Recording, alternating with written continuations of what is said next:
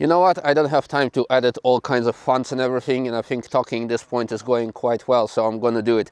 And also ask my surgeon if I'm okay to talk. So, good morning comrades, welcome back to the channel, welcome back to the Nürburgring. Today, as already said or written, it's exactly a week ago that I had my double jaw surgery, and I wanted to give a couple of reviews, experiences and the things that I've been going through over the last 7 days. But first of all, I want to say massive thank you to all of you guys who sent me literally thousands of positive messages, supportive messages to get me through all of this. And I also want to say to many people who told me like to take it easy, to not rush my recovery. Worry not, I'm not rushing anything. I'm consulting my doctor all the time, and Adrian and everyone at Apex can confirm that I'm still sleeping more during the day than actually working. So whenever my body says you need to rest, I'm taking it easy, I'm not doing anything crazy. But actually the recovery has been quite significantly positive, and I want to share with you. So first of all, what did start? First of all, what actually happened?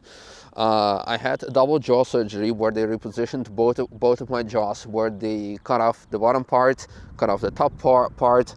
The top went to the front, to the bottom, and to the right, and the back one went, or the lower one went to the back and to the left. I'm sure that from the side you can see it even better, how much forward it is. And actually from the front you see how much it's forward and to the side. So it's asymmetrical face. And already now, a week later, the swelling has reduced.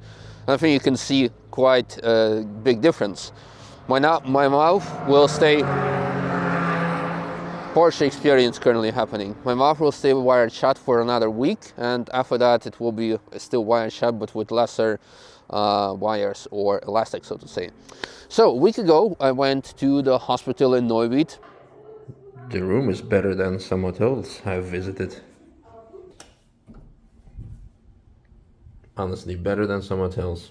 The surgery was scheduled at immediately at 8 o'clock in the morning. So at 7 I arrived there and went on the bed. They sent me to anesthesia. I passed out and woke up with, well, with a new face, so to say, and a new life. The first thing I remember waking up actually is a nurse asking me if I am making videos about the Nürburgring, and I said yes, and I said, well, not today. I'm like, okay, but maybe it was just side effect of anesthesia. Now, actually, literally one of the first things was asking me, the doctors, to give me my phone so I could send the message to my loved ones about how that everything went well. And actually I made an Instagram and Facebook post to which many of you have seen and replied. I actually kept a diary so I can tell you what was happening together with the footage, the B-roll, so to say. The first day was, I wouldn't say rough or tough, but of course you just had your full face shifted. It was kind of rough, but I remember that my throat was hurting more from the tube that was used to keep myself breathing during the surgery itself. And I was started to lose feeling in the lips, and my face started to swell up more, etc. And the most significant thing, I had like drains from the back of my head coming out, so it would reduce the swelling, so they were kind of uncomfortable. And everyone who went through this type of surgery says that the day number 2 and day number 3 as well are the worst days of your life.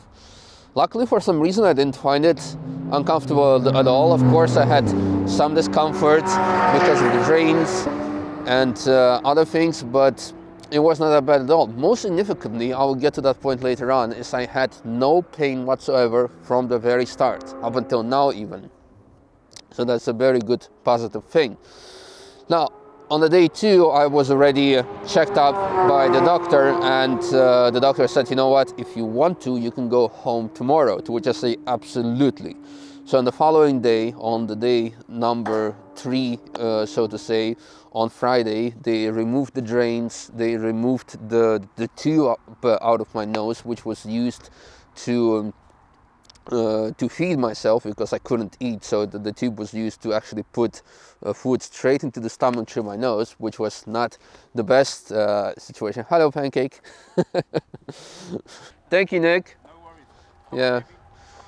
That's so good when you have so many caring friends who take care of doggy sitting duties for you. But yeah, the tooth was removed, which was not that horrible, was definitely the best feeling in the world. So I would say, where for many people, day number 3 was the most horrible one, for me it was the best one because I could go home. Robert picked me up and from the day number 3 and 4, I don't remember much or any discomfort. It was for me more like, oh my God, I'm at home, I don't have the tubes hanging out of me, it's great. And everything went actually really quite fast regarding the recovery afterwards. Hello! Oh my God. Hello! How are you? Very good, actually. That's good to hear. No pain, no gain. You know, he looks like Carmrade. Before I'm gonna move on about the part when I when I got home, I remember the first time I actually cried was not from pain, but when I saw for the first time in my life my front teeth go over my lower teeth, having the normal bite like it should be, and not having this massive crossover bite that I had. So those are like first tears, and actually tears of happiness, which was great. Now moving on to going home. As mentioned, in the hospital I was getting my feeding through the nose, and many people have asked, how are you eating when you have your mouth wired shut? Well, liquid food. That's something that I mentioned in many videos ago. I needed a blender. I luckily bought one, and it's working great. So you can blend turkey, rice, together with milk and yogurt, and you have actually very good, very nutritious smoothie, because weight loss is a very important thing when you go through these surgeries. A lot of people resolve to eating only soups, and you just only have water with some nutrients, but not the typical stuff that you usually be getting. And the problem with that is, they say I may lose on average about 10 kilos. And for me, who's been working hard a lot in the last years to actually get in shape, it was a big no-no.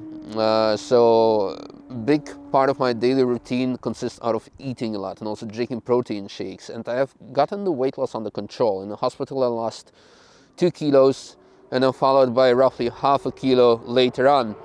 So 3, and now it's been stable ever since, which is actually quite good. So yeah, liquid food. And talking, now it's going quite well. As you can see, swelling is reduced as well, and everything is going quite well. Now, the most important thing is that on Monday, on day number 6 after the surgery, I had an appointment with the surgeon. Day 6, going to the surgeon for the checkup. Excited! Woo! He's excited to go to the surgeon. Yeah. I always still had some concerns in the back of my mind, like maybe something is not exactly straight, or maybe they have to redo or something. There is always a chance of minor fuck up, you could say. But once the surgeon saw the pictures from the X-ray. Wunderbar. Ne? Das sind jetzt die Platten im Mund. Okay. He was absolutely over the moon. He said it's absolutely great, it looks great, it's fabulous, it's fantastic. And I'm like, thank God. So everything is good there. I also had a massive list of questions to the surgeon, like when I'm allowed to exercise, when I'm allowed to blow my nose, when I'm allowed to eat hot food, when I'm allowed to do this, that, am I allowed to talk, when can we do that. So again, I'm not rushing my recovery, but things are going great. For example, yesterday, one of my biggest concerns is when will I be able to put helmet on so I can drive again? When will the swelling be not bad enough, or pain? And actually yesterday I could put helmet on, there was no issue, and as mentioned, no pain. Now speaking of no pain, I asked the surgeon like, hey, I haven't had any pain. Whereas usually people complain that they are dying from pain. It's the worst days of their lives. Is this okay? Is this normal? To which he said, in your case, yes, because you're a sporty type. Since you're athletic, your pain tolerance is completely different. It's a lot higher than from anyone normal. And in addition, your body knows how to recover, because when you work out, you're basically damaging your muscle fibers, which need to recover to grow, and that's how you get muscle mass.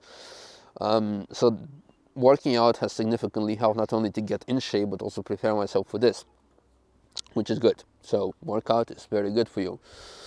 In addition, I also started to drink normally, not through a straw. Before that, it would take me like 15 minutes to drink through like a glass through a straw, which was just like, I wouldn't say time waste, but it was a time waste. And now I can just like drink normally, which is really good. It saves a lot of time. So the progress is going very good, very well. now we just wait and see.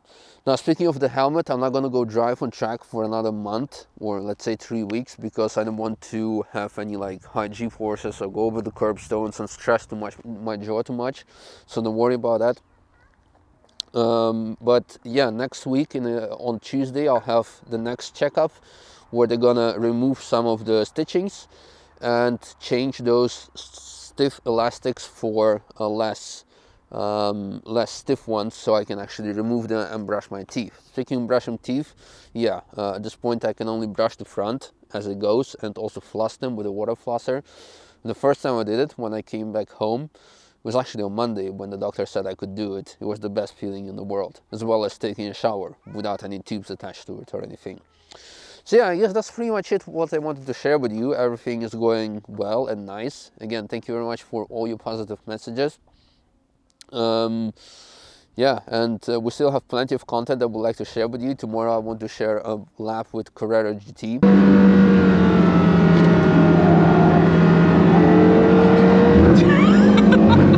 Once the treatment is finished and I regained my full like speech and everything, we'll make a more detailed video about why, how, etc, etc. So you can already ask some more questions that we can incorporate later in the video, and I'll also answer them in the questions below. And if I still have your attention, give me a follow on Instagram. We hit 90k yesterday, so it would be nice to hit 100k soon. Give me a follow on TikTok so we can hit 10k at some point. And yeah, that's pretty much it. Again, thank you very much for your support. It really means the world to me. World pronunciation going well. One final thing, not everything's been going completely great.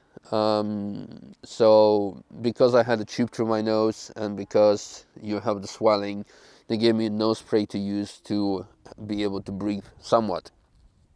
The issue with that is that I continued using it all the time until yesterday it was not helping anymore, but actually making things worse. And then I realized, Misha, you idiot.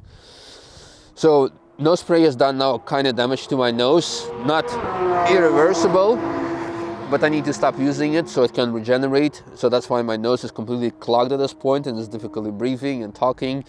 So that's not the way how I'm going to be sounding eventually at the end. So this is like a small battle I'll need to find out in the next 2 days. I guess that's pretty much it when it comes to update. And so we fixed my face. Next thing we need to fix the freaking posture. So if you're watching this video, go sit straight like I do. Thanks for watching. See you next time in tomorrow's video. Bye bye.